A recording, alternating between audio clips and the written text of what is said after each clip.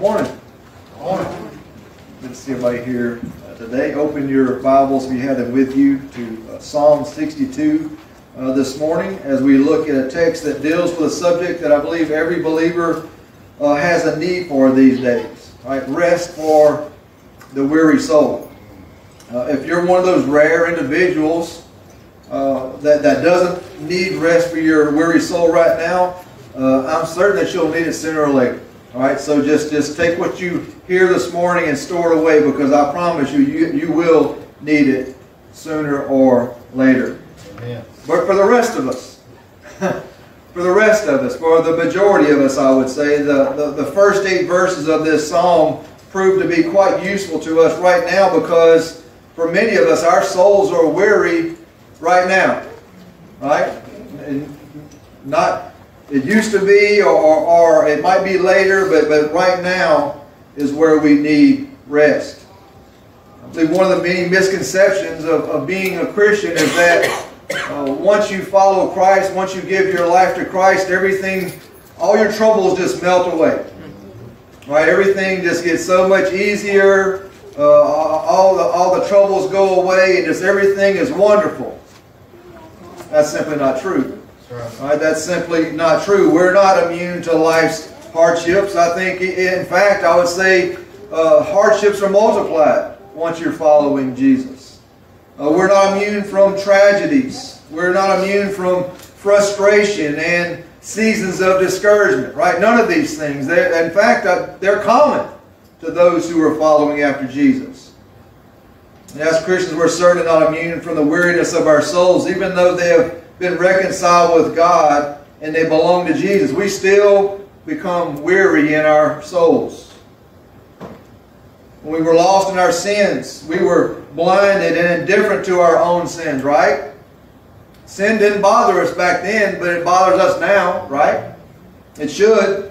When we were lost in our sins, we were primarily concerned about our own needs. But once Jesus saved us, our eyes were open to who we are. We see ourselves for who we are and what we truly are. We're struggling sinners that have been saved by God's grace, right? Some would just say a sinner saved by grace. But we're struggling along the way. Struggling to be who Christ has made us into. To be who we're supposed to be. When Jesus saved us, our eyes were open to the needs of others around us, right? We see things differently. When Jesus saved us, our eyes were open to the pain around us, the sufferings in others. When Jesus saved us, our eyes were opened to, and now we see the world like Jesus sees the world. We see the good, we see the bad, and we see the ugly. We see all of it like Jesus does. You see, being a Christian means becoming more and more like Christ. That means that we should be becoming more and more compassionate towards others, not less. In this climate we live in, the world we live in, the culture we live in, it's real tempting to become hard-hearted towards others. But if we're to be like Christ, we must be more compassionate, not less compassionate. It means that we should be becoming more and more sensitive to the needs of others, their spiritual needs, their emotional needs, their physical needs. It means that we can't just tune out and ignore the world around us. That's what some do, right? They check out. I'm just not going to watch the news anymore. I'm just going to live in fantasy land. I'm just going to just stay home. I'm just going to shut out everybody around me because it's just too hard, too negative. I just don't want to be around that. But you see, as followers of Christ, we can't do that. We're not allowed to do that. Sure. It means that we must be engaged in the lives of other people around us. And that can get pretty messy at times. Amen? Amen. Very messy. But isn't that what we've been called to do as followers of Christ? To engage. Right? We're called to be the salt and the light. How can we be the salt and the light if we're not engaged? Haven't we been called to fight the good fight of faith? Not to cower in the corner, get our blankie and suck our thumbs till the bad times pass. Haven't we been called to be the hands and feet of Jesus? How can we do that if we're not engaged, if we're hiding away from the mean, evil world? Haven't we been given the ministry of reconciliation? How can we reconcile people to Christ if we're not willing to engage people? To get out in the mud and the muck. And yes, all these things can be difficult and quite costly. Amen? We know this.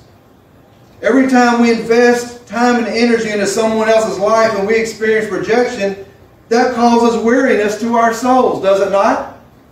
Does to me. Even though we know that James 4:17 says, to him who knows to do good and does not do it, to him it's sin, still causes us to be weary in our souls. Every time that we share the gospel with the lost and it's met with indifference or open hostility, that causes weariness to our souls. Even though Jesus told us that it would be this way.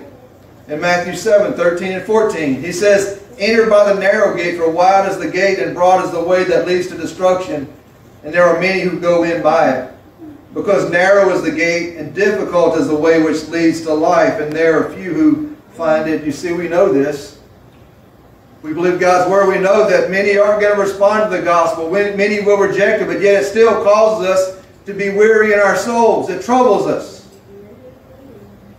When we keep praying for God to deliver a friend or a loved one from the bondage of addiction and deliverance hasn't come yet, that causes us to be weary in our souls.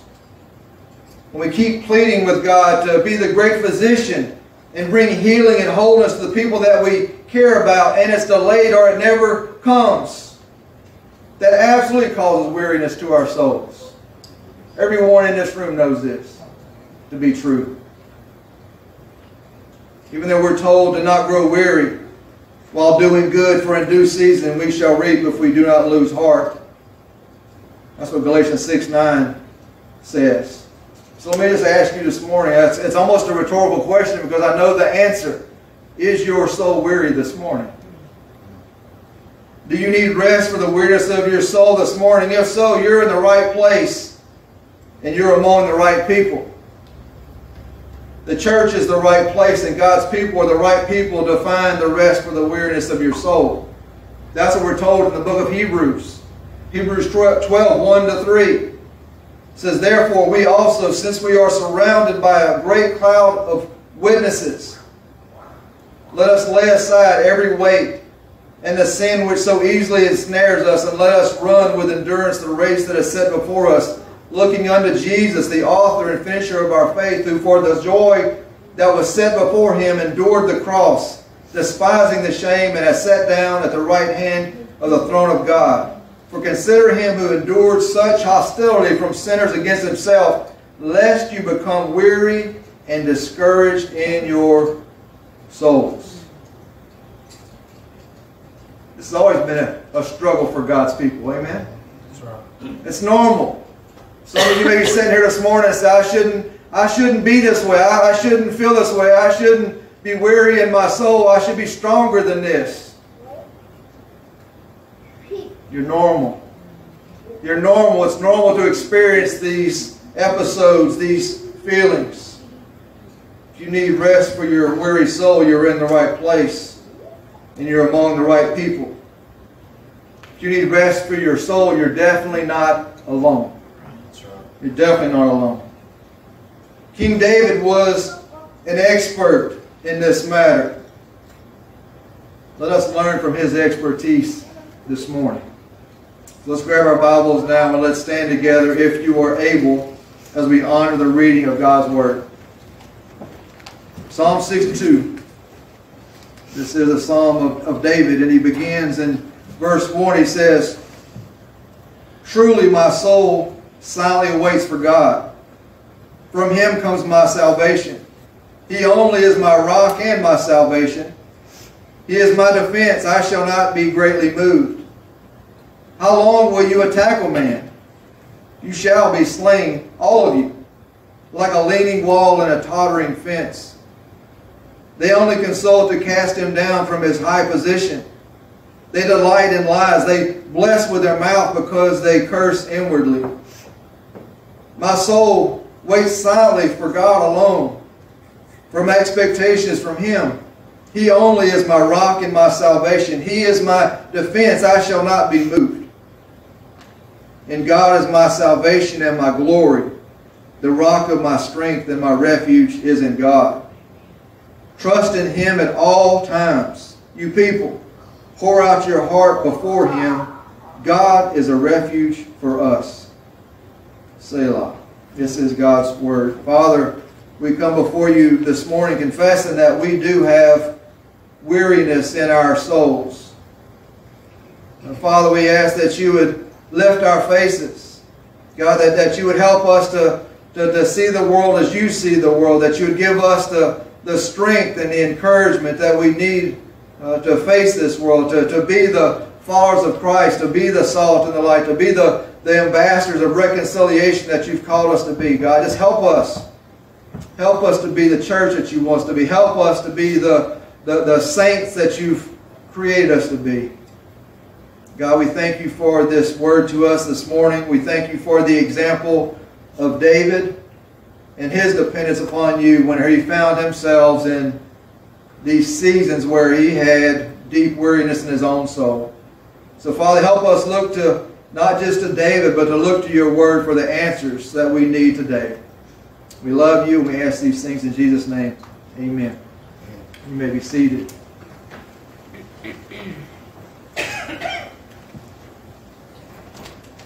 We can't be certain of which crisis David was in.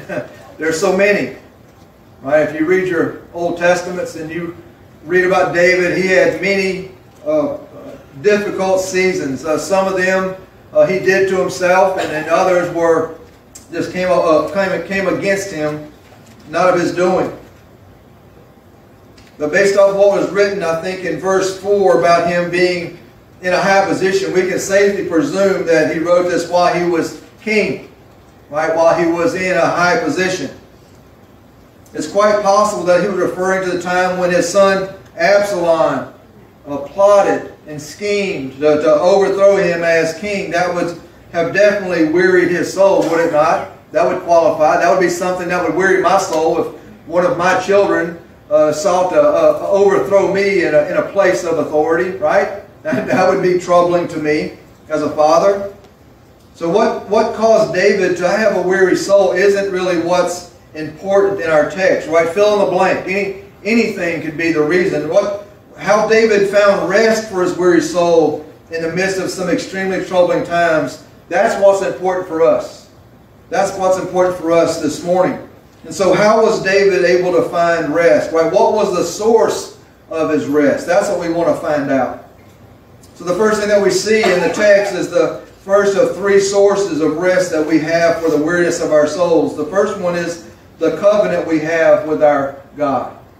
The covenant we have with our God. Verses 1 and 2, he says, "Truly my soul silently waits for God. From Him comes my salvation. He only is my rock and my salvation. He is my defense. I shall not be greatly moved." What I find interesting is whatever it was that was happening to David did not cause him to panic. It did not cause him to despair. It's amazing, really. Though his soul was weary, his soul could silently wait for God to act on his behalf. Though his soul was weary and he didn't know how or when, David knew his salvation would come from his God. He knew. He believed this with all of his heart. David knew because his God, and only his God, was his rock and his salvation. He wasn't looking to another person, another man to come to his defense, come to his rescue. He knew that only God could do this. David knew because his God and only his God was his defense, and he would not be greatly moved, no matter what his enemies plotted, no matter what they schemed against him. And so how could David's soul find rest in the midst of such adversity? He believed in God and the promises of his God. Right? He believed in God and the promises of his God. God had anointed him as king when he was a young shepherd boy. God had used him to defeat Goliath when everyone else was afraid to even face him. God had protected David from King Saul and many outbursts of jealous rage from the king, trying to pin him to the wall with a javelin in his jealous rage. God kept his promises, and David became king after Saul's great transgression. God gave David one great victory after another over the pagan nations. And so he had a track record with God, a past with God, where God was faithful over and over and over to him. God had made an everlasting covenant with David, and God would never violate his covenant that he makes with his people. We're shown David's response to this covenant in 1 Chronicles 17, verses 23 to 27. It says, "And now, O Lord, the word which you have spoken concerning your servant and concerning his house, let it be established forever, and do as you have said. So let it be established that your name may be magnified forever, saying, the Lord of hosts, the God of Israel, is Israel's God. And let the house of your servant David be established before you. For you, O my God, have revealed to your servant that you will build him a house. Therefore your servant has found it in his heart to pray before you. And now, Lord, you are God, and have promised this goodness to your servant. Now you have been pleased to bless the house of your servant, that it may continue before you forever. For you have blessed it, O Lord, and it shall be blessed forever." Did y'all pick up on a word there? Repeated over and over again, forever. Forever, forever, forever. When God covenanted with David, he was promising to always be his salvation. When God covenanted with David, he was promising to always be his rock. When God covenanted with David, he was promising to always be his defense. You see, church, in those times when our souls are weary and we are desperate for rest, we can rest because of the covenant that we have with our God, just like David did. We can rest because of the promises that God has made to us in his word. Now, to be clear, we're not under the same covenant as David. We're under the new and final covenant that God has made available to all people, to every tribe, to every nation, and every tongue that came to us through the fulfillment of the Great Commission. What is this new covenant that we are under? It's a covenant of everlasting life in eternal salvation by grace and through faith in God's only begotten Son, Jesus Christ. We can see this covenant plainly in John 3:16 and 17, the verses that are precious to us. "For God so loved the world that he gave his only begotten Son, that whoever believes in him should not perish but have everlasting life. For God did not send his Son into the world to condemn the world, but that the world through him might be saved." And so let me just pause and ask, have you covenanted with God through believing in his Son Jesus? Have you done that yet? If not, today would be a great day to do this. You see, the promises of God's word belong to God's people. They're not for everyone. You must be one of his to lay hold of and claim these promises for yourself. If God has promised to save us, instead of condemning us through believing in his Son, we can be certain that he can give us rest for the weariness of our souls. Amen? If he can handle that, if he's big enough and powerful enough to save our souls from eternal hell, he can handle the weariness of our souls, whatever's causing us to be weary. Like David, we don't have to beg and plead with God to give us rest. Like David, our souls can wait silently on God because we know that our God is always going to be our salvation, both presently and eternally. We know that our God is always going to be our rock, again, both presently and eternally. We can rest because we know our God is going to always be our defense, presently and eternally. Nowhere in the New Testament is this made more clear than Romans 8. Romans 8:31 to 39, another section that we love here at Occupy 2. "What then shall we say to these things? If God is for us, who can be against us? He who did not spare his own Son, but delivered him up for us, how shall he not with him also freely give us all things? Who shall bring a charge against God's elect? It is God who justifies. Who is he who condemns? It is Christ who died and furthermore is also risen, who is even at the right hand of God, who also makes intercession for us. Who shall separate us from the love of Christ? Shall tribulation or distress or persecution or famine or nakedness or peril or sword? As is written, for your sake we are killed all day long. We are accounted as sheep for the slaughter. Yet in all these things we are more than conquerors through him who loved us. For I am persuaded that neither death, nor life, nor angels, nor principalities, nor powers, nor things present, nor things to come, nor height, nor depth, nor any other created thing shall be able to separate us from the love of God, which is in Christ Jesus our Lord. Amen. As God's people, we can either rest in the promises of God's Word, or we can be made restless by the lies of the devil. It's a choice. You see, we can either do one or the other, but we cannot do both at the same time.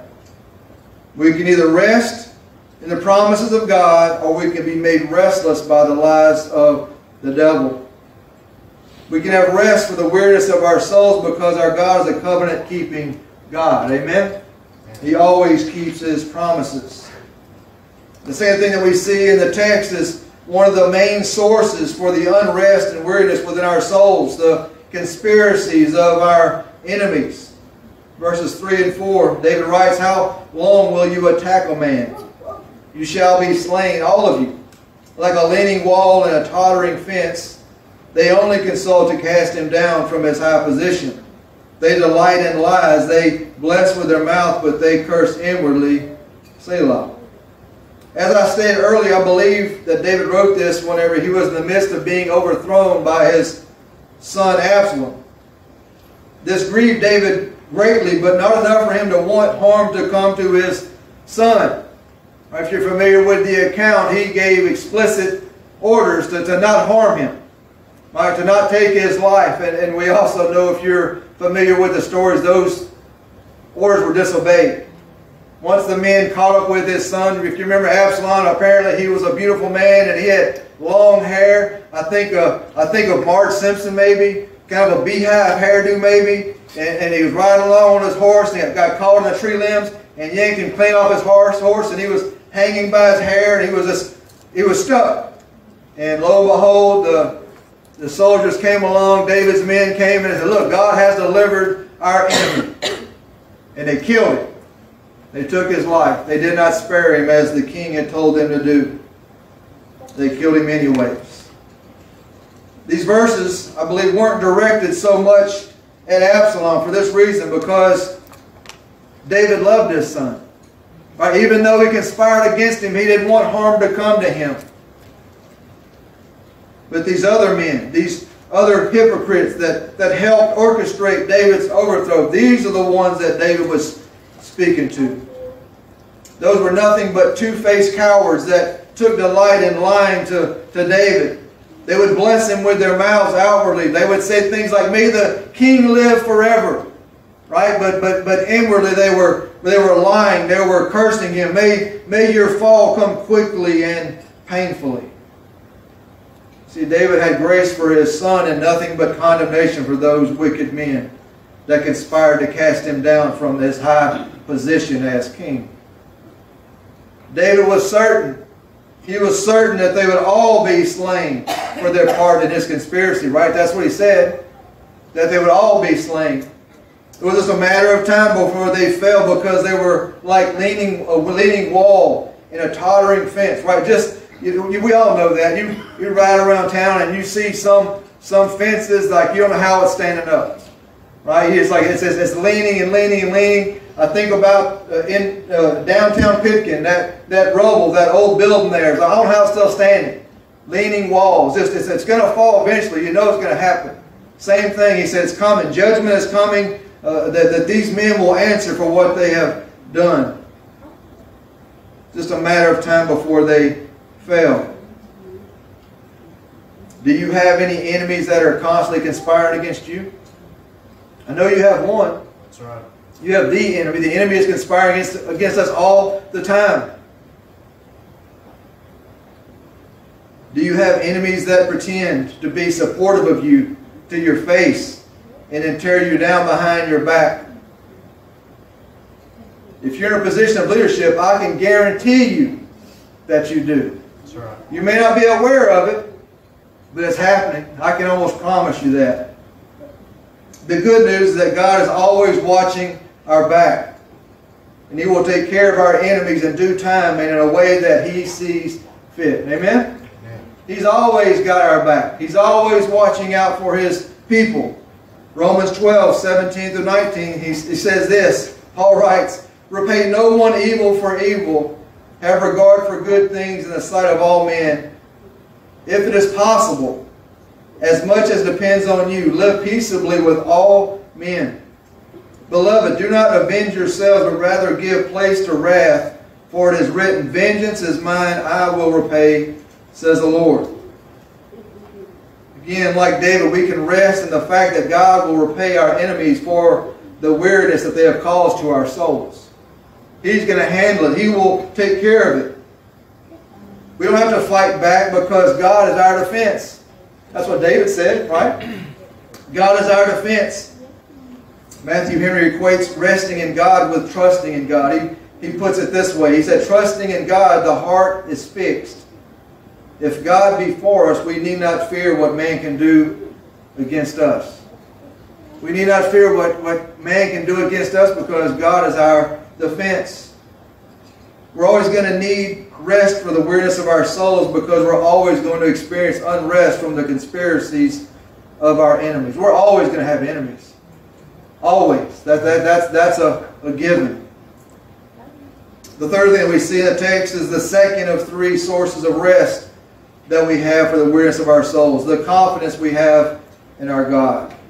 The confidence that we have in our God. Verses 5 through 7 says, my soul waits silently for God alone, for my expectation is from Him.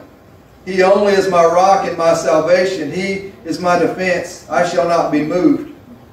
And God is my salvation and my glory, the rock of my strength, and my refuge is in God. If you're paying attention, verses 5 and 6 are almost a repeat of what was written in verses 1 and 2. Right? You're not having deja vu. He's just repeating himself. David is reminding his wearied soul to wait silently for God and God alone. Right? He's talking to his soul. He's talking to himself. David was reminding himself not to give in to the temptation to take matters into his own hands or to place his confidence in anyone or anything else besides his God. It's very tempting, isn't it, to take matters into your own hand? I know it is for me. Often that's what gets us in trouble, isn't it? How often do we take matters into our own hands when we don't feel like God is moving fast enough? How often does that work out well for us? Never. Right? Never. It never works out well. Again, Warren Wiersbe, his insight here is helpful. He said, times of waiting can be difficult if we don't depend wholly on the Lord. God's delays are not God's denials, but our impatience can be used by the devil to lead us on dangerous and destructive detours. That's a great place for an amen. We know this. You know this. I know this. And you know this from past experience. Even when it seems like God isn't working in our circumstances, we can be confident that He is. That's right. Like David, that should always be our expectation. We should always expect God to be at work in our circumstances. Our God may work in mysterious ways sometimes, but we can be confident that He is always at work in the midst of our circumstances. We shouldn't be shocked that our invisible God often works in invisible ways. Right? That's right. We don't know what He's doing. We can't always see what He's doing. It's not obvious, and sometimes we don't know till after it's already happened. That's right. And then we can go back like a crime scene investigator and connect the dots and see, oh, that's how this, God did this. God is the one who worked all this out. It wasn't me.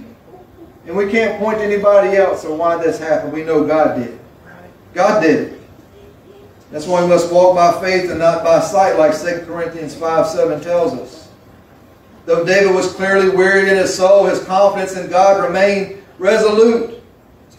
The longer he waited silently in his soul for his God to work, the stronger his confidence in his God became. Do you see that? The longer he waited in his soul for his God to work, the stronger his confidence and God became. Back in verse 2, he said that he shall not be greatly moved. Right? What he's saying there was there's a possibility, right? That he might be moved a little. Right back in verse 2. Now here in verse 6, he confidently declares that he shall not be moved at all. At all. So the question that's begged to be asked here, if you're like me, if we look at this text, what changed in David? Right? Because that would be helpful for us. What changed in him? How did he go from being kind of movable to being immovable so quickly? I believe it's this. He didn't just wait silently in his soul. He waited expectantly in his soul. Right? Expectantly. And so he believed that God was going to move. He believed that God was going to intervene. He didn't know when. He didn't know how that God was going to intervene in his circumstances, but he absolutely believed that he would. Just like he had every other time. David would say, well, when did God ever let me down in the past? He just sit there for a while and look at all of this. He didn't there, he didn't there, he didn't there. He never has. That's right. He never has, and he's not going to start now. That's right. Never has, and he's not going to start now. David found rest for the weariness of his soul in the midst of one of the darkest times in his life because he had complete confidence that God was his salvation and his glory, the rock of his strength and his refuge. This reminds me of the confidence that Shadrach, Meshach, and Abednego had. Right? Those three Hebrew boys, when they were about to be thrown into the fiery furnace, right? Because they wouldn't bow down. They wouldn't worship the golden image that was erected. They wouldn't worship King Nebuchadnezzar as God. We see this in Daniel 3, 16 to 18. It says, Shadrach, Meshach, and Abednego answered and said to the king, O Nebuchadnezzar, we have no need to answer you in this matter. If that is the case, our God whom we serve is able to deliver us from the burning fiery furnace, and he will deliver us from your hand, O king. Underline those first three words in verse 18. But if not, let it be known to you, O king, that we do not serve your gods, nor will we worship the gold image which you have set up. But if not, we know that he can, and we believe that he will, but if not, do we have that kind of confidence in our God? Do you have that kind of confidence in your God? Do we have confidence that God will deliver us from our circumstances, no matter what they might be? Better yet, will our confidence remain even if he chooses not to? Even if he chooses not to. Our God is a good God, and all that he does or allows to happen to his people is ultimately what's best for us and what brings him the most glory. Even when it's not what we wanted, it's not what the outcome we desired. It's what's for our best and what brings him the most glory. We can have rest for the weariness of our souls because we can always have confidence in our God. The fourth thing that we see in the text is the final of three sources of rest that we have for the weariness of our souls. The confessions of our heart to our God. The confessions of our heart to our God. Verse 8. Trust in him at all times, you people. Pour out your heart before him. God is a refuge for us. Selah. In this final verse, David is exhorting all of God's people to find the rest for the weariness of their souls in God, because he is a refuge for all of us. All of us. Not some of us, all of us. Not just for the pastor, all of us. Not just for the deacons, all of us. That's right. All of us. Synonyms for refuge are fortress, sanctuary, shelter, and stronghold. Some of your Bible translations may use those words. Ultimately, a refuge is a place of safety and security. Right? You have these wild animal refuges, right? That's where these deer, these massive deer are running, and people see that and say, man, I love to hunt there, but you can't. Why? Because it's a refuge. Because they can live there in safety and security. In the Old Testament, God was the one that instituted cities of refuge for individuals that killed another person accidentally. They were allowed to go there and wait until their cases were tried. They could stay there in safety and security. David had learned time and time again through personal experience that pouring out his heart before God was the cure for the weariness of his soul. Anytime he finally would let himself be broken before God and humble himself before God and pour out his heart before God, that's when God moved. That's when God responded. God and God alone was his refuge. Anything that David confessed to God was safe because he knew that God was his refuge. God wasn't going to judge him. God wasn't going to condemn him. God wasn't going to cast him away from what he confessed. Likewise, nothing that we confess to our God when we pour out our hearts to him is going to shock him. It's not going to surprise him because he already knows. He already knows what's in our hearts. He knows the needs that we have before we ever ask. That's what Jesus said in the model prayer. Right? He knows. Our Father knows what we need. The main reason that many of us have weary souls that are desperate for rest is that we are not willing to humble ourselves and pour out our hearts to God. Right? That's right. Earlier we talked about enemies, exterior, right? That come against us. Sometimes we're our own worst enemy. The enemy within. That we will not humble ourselves. We're bearing burdens that God never intended for us to bear on our own. Amen? We're bearing burdens that God never intended for us to bear on our own. We're carrying the guilt and shame of sins that God has already fully and freely forgiven us of. Jesus said in John 8:36, if the Son makes you free, you shall be free indeed. Right? We're free. We're free from the guilt and shame of those sins that God's forgiven us of.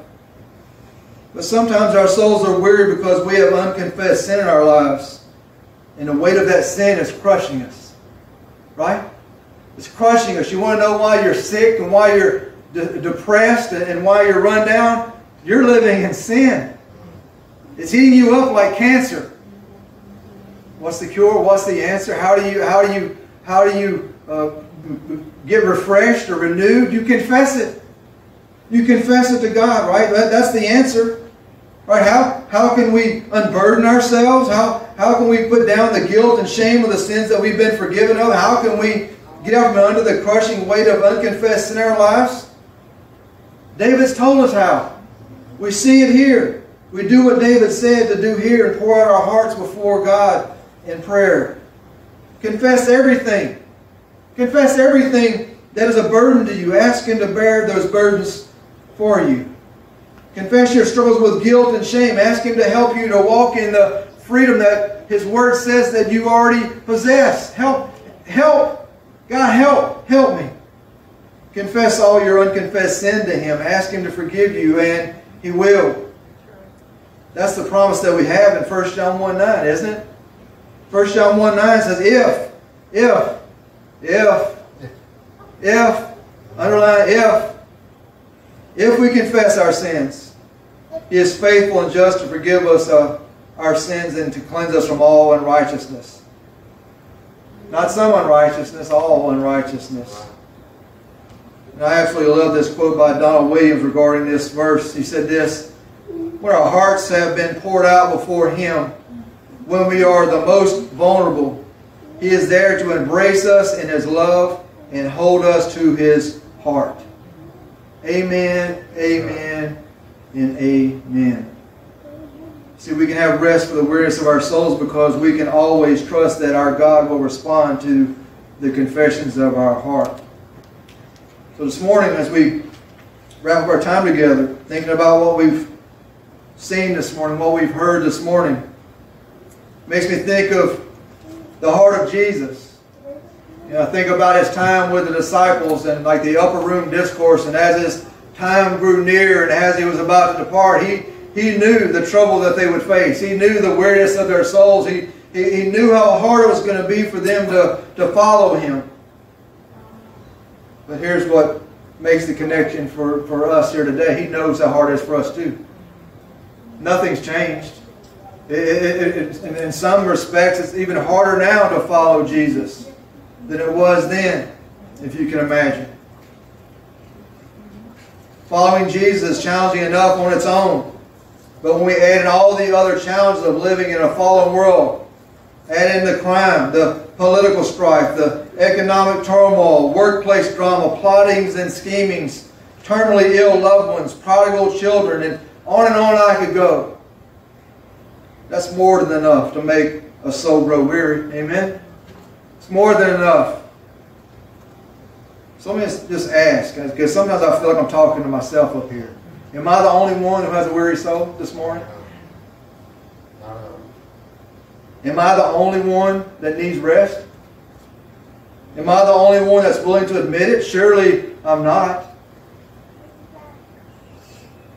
Maybe I'm the only one that's tired of pretending. Tired of pretending that everything's okay. Tired of pretending that I'm doing okay. Right? Maybe that's it. That's right. Everything is not fine and I am not okay.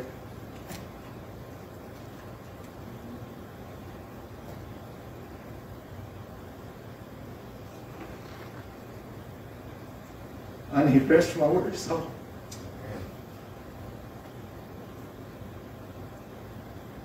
There. I said it. I said it out loud. Now you know. Amen. You don't have to guess. You don't have to wonder. Now you know. I'm thankful for a God who loves me and accepts me with my flaws and all. I'm thankful for a God who loves me and has made a way for me to find rest for my soul. My weary soul. King David just told us how, didn't he? He just told us how. But King Jesus did too in Matthew 11. Matthew 11, 28 to 30. Come to me, all you who labor and are heavy laden, and I will give you rest. Take my yoke upon you and learn from me, for I am gentle and lowly in heart, and you will find rest for your souls. For my yoke is easy and my burden is light. You see, Jesus bids us to come to Him to find rest for our weary souls. He bids us come to Him to find rest for our souls in an eternal sense through repentance of sin and faith in Him. But He also bids us come to Him to find rest for our weary souls presently. Presently. How do we do this? By pouring out our hearts before God. By coming to Him. Whatever kind of rest your weary soul needs this morning, come to Jesus and you will find the rest that you need. Just come to Jesus. Amen? Let me pray for us and we'll have a time of response. God, we thank you so much for this day that you have made. God, we thank you for your word to us this morning. Father, I know that sometimes I feel as though I'm preaching to myself, and this is definitely one of those times.